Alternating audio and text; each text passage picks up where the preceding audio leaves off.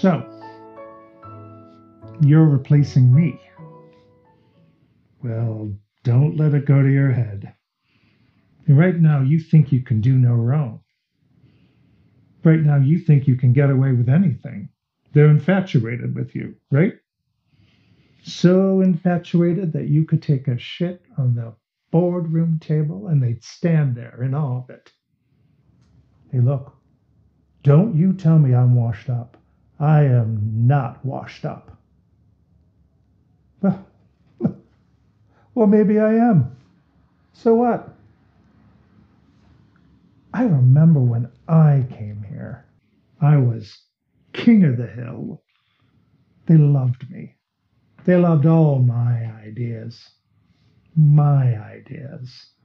No matter how wild, no matter how crazy, no matter how out of left field, they went for them. They loved them. They loved me. But then a new guy came along, and all of a sudden I was yesterday's news. They started going to him first for ideas instead of me. They started taking him to lunch instead of me. What can I say?